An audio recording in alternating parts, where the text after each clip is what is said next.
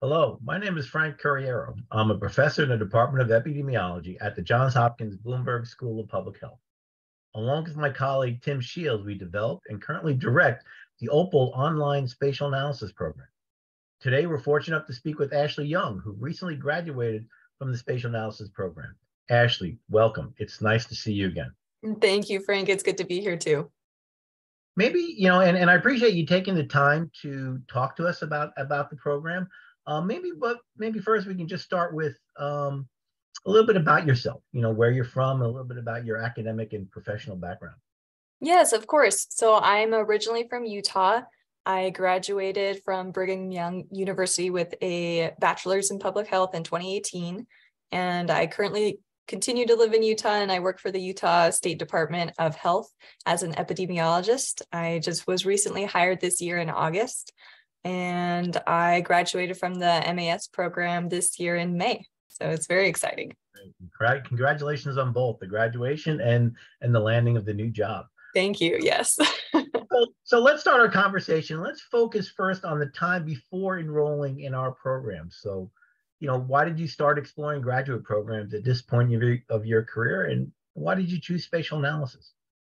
Yeah, when I was looking for jobs after I had finished my bachelor's degree, I was living in Mississippi, and it was difficult to find a public health position there in the state.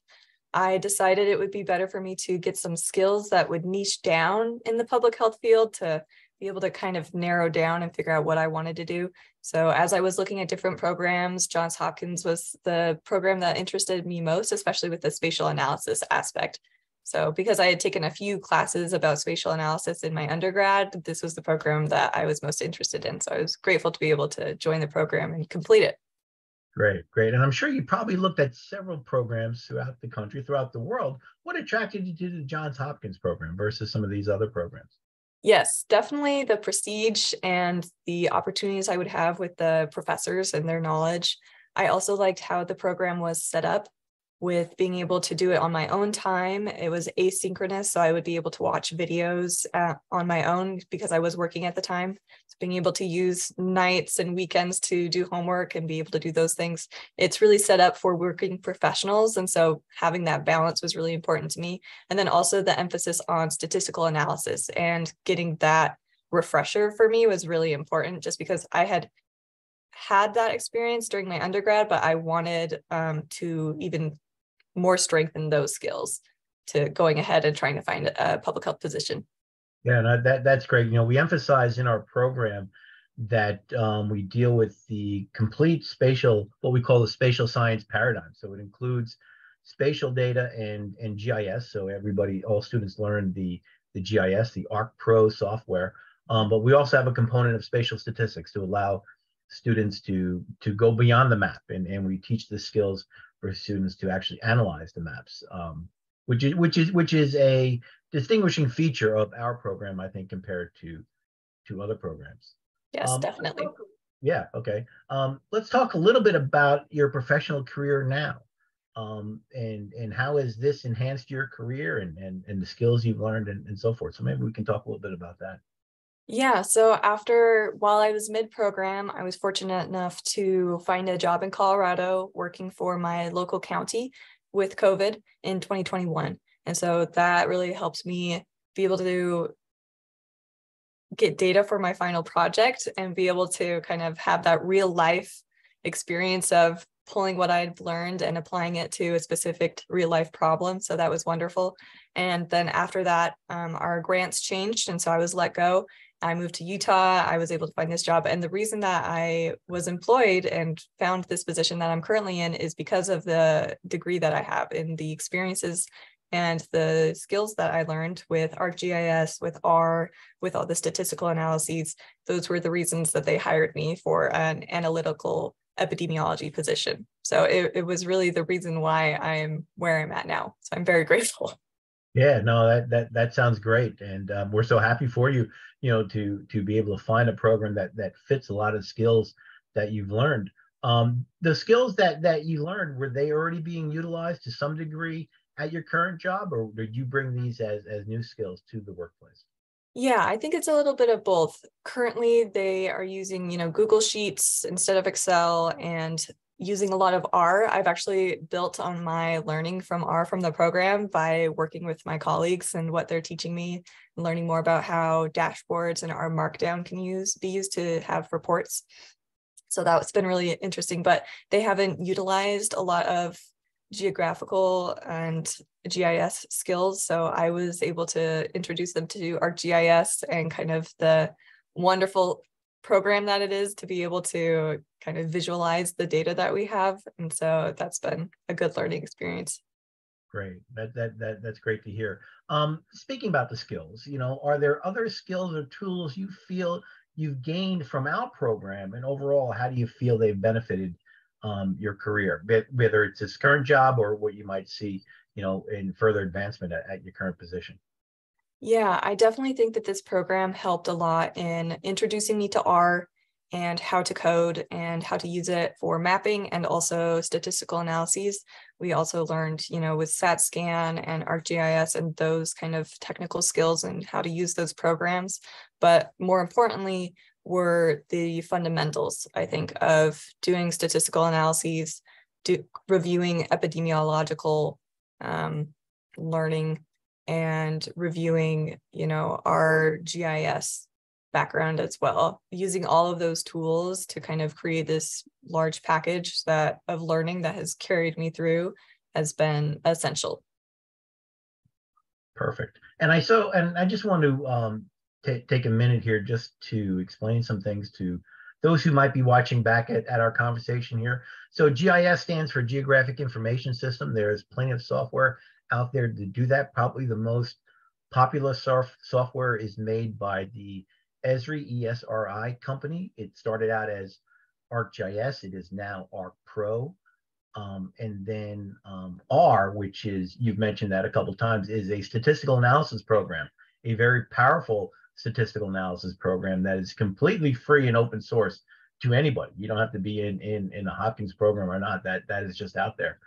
And R has come a very long way, and R can do a lot of GIS manipulations and mapping itself, along with a host of other statistical analysis, whether it's spatial statistical analysis or just any statistical analysis in general. And as a student of our program, you get complete licensed access to the ArcPro software, and then, like I said, the R software is completely free for that.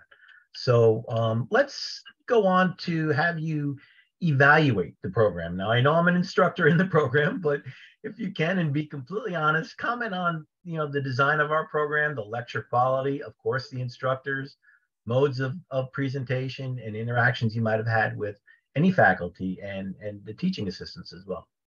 Yes, I loved how the program was set up. Like I said before, it's really aimed towards working professionals. And so it is easy to balance along while you're working with doing school again. It doesn't feel like an undergrad where you're having to be in classes all day.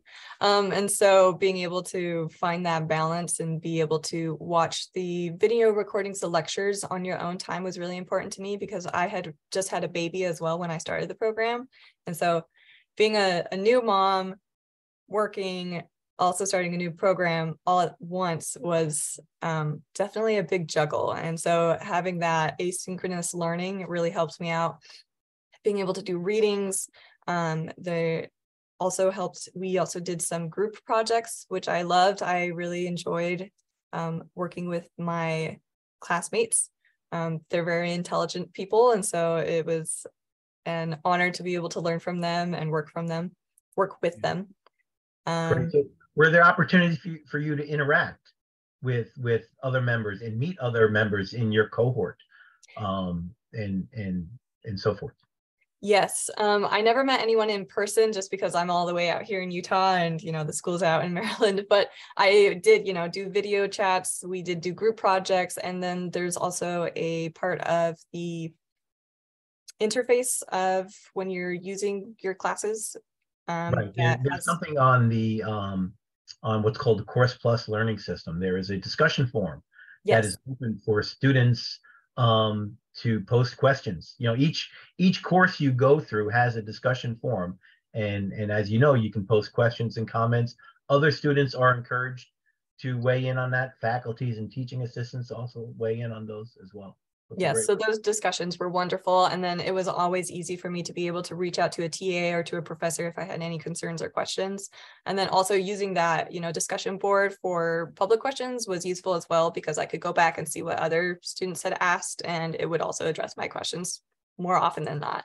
So it was really useful. I really like the layout of the program, especially because I'm a visual learner, and then also being able to listen and take notes, being able to pause, kind of collect my thoughts, write it down, and move forward. And then also that convenience of having a video, so you're able to slow it down or speed it up depending on what your brain is going at that point. So it was useful for me to be able to run it at 2 times speed and be able to go through and learn that way. So yeah, I loved how the program was set up. It was very useful for me. I know you mentioned that to me previously about watching it first time through at twice the speed, which was something I didn't think students do, but it gives me a different perspective on recorded lectures.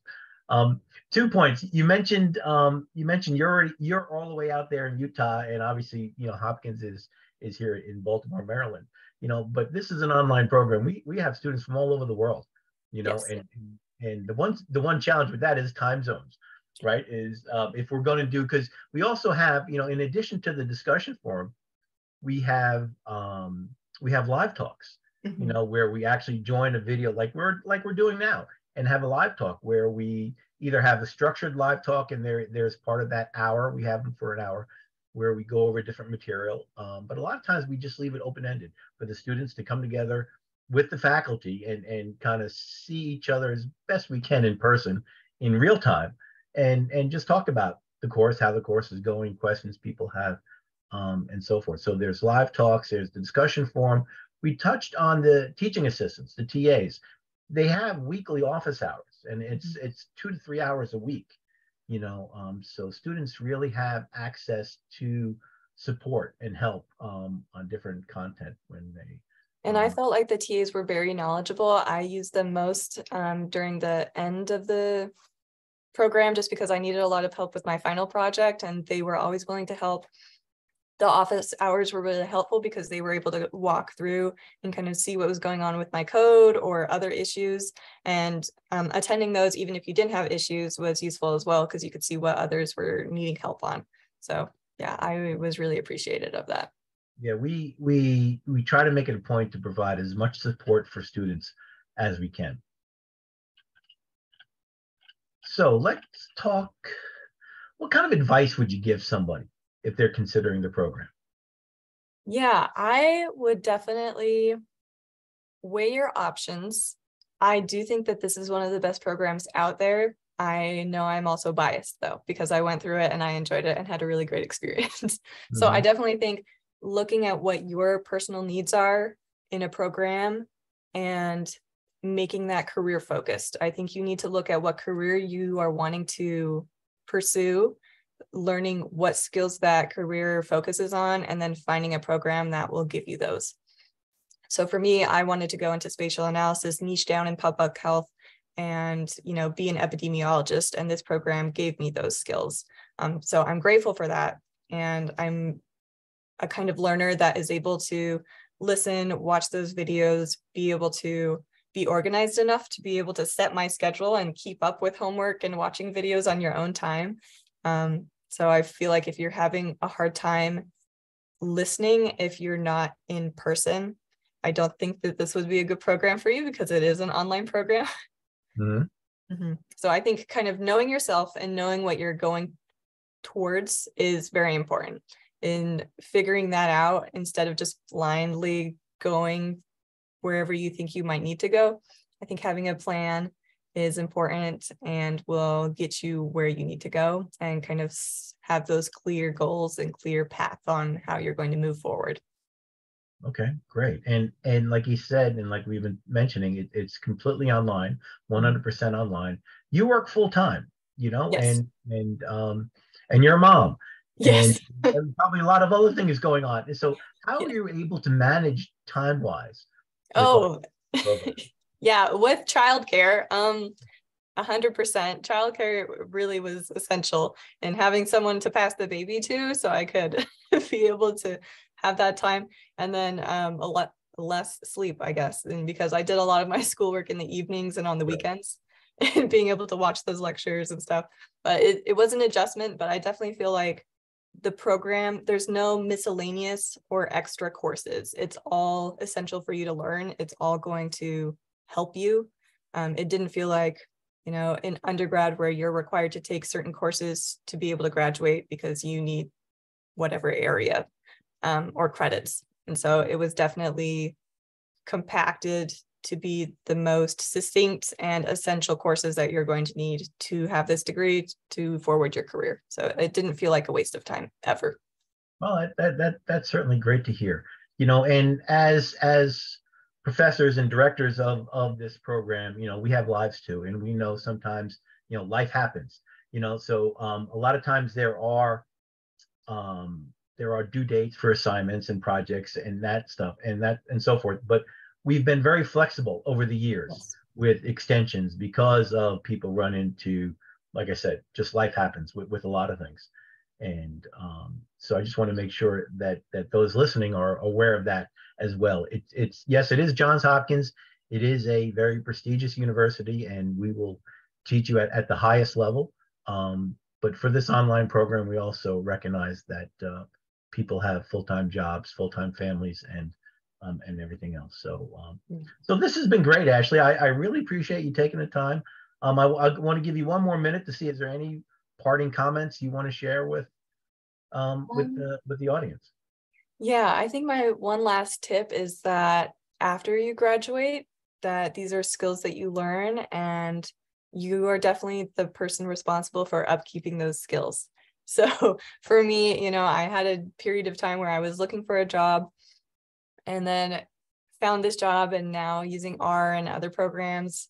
And so during that period of time, I wasn't practicing using R. And so now I'm having to go back to my notes, back to the videos, and kind of use Google to figure things out. So it's definitely a lifelong learning process for some of these skills. So that's what I would definitely encourage, is that you find something that you're passionate about and that will interest you. Even if the thing isn't that interesting, you're able to apply it. So maybe R isn't that interesting, but the fact that you can use R to do specific things that you're passionate about will drive you forward to continue to be a lifelong learner. And I think that's really important. Yeah, that's tremendous advice. And you know, all the material is supplied online. So I'm sure you and other students in the program have downloaded all that material. Yes. Right? So Yep. you I have have all my folders. Yes. yeah, at your fingertips. So this has been great. I want to share my screen here just to show where people can get other further information. You know, so Morgan Fredericks, who works for the Opal office, there's her email. You're welcome to contact her. At the bottom of the screen, there is the website for the MAS in Spatial Analysis at Johns Hopkins, if you haven't already seen that. There are 2 QR codes here you can scan. So what we didn't touch on was that the program also has a 2-year MAS, which stands for Masters of Applied Science in Spatial Analysis, or there's a 1-year certificate program. The only difference between these 2 programs, the 2-year master's or the 1-year certificate, is that the 2-year master's has courses in biostatistics and epidemiology. If you haven't had that content yet, people would take the MAS in spatial analysis. And also the MAS has a capstone project we call the integrative activity, like a thesis thing that students work on. We also have a 1-year certificate, which just focuses on the spatial analysis classes, the GIS and the spatial statistics classes. The spatial classes are exactly the same between the 2-year MAS and the 1-year certificate, but a lot of times we have students coming in with MPH degrees, Masters of Public Health already. So they've had biostatistics, they had epidemiology, and they just want the spatial skill set. So they would focus on the 1-year certificate. We're more than happy to talk with prospective students on what might be the best track for them, and any other questions about the program. That information is listed here. So it's probably a good time now to maybe pause the recording so you could scan these QR codes or just jot down that link and get some more information about that. So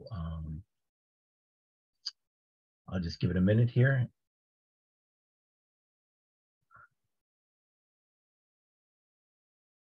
So thank you again, Ashley, and we wish you all the best success, continued success, and please stay in touch with us. Thank you. Of course. Yes, I absolutely will. I was very excited to tell you that I had found my position because of the program. And we are more than excited to hear that as well. We hear from alumni all the time about different updates on their career. So thank you again. Of course.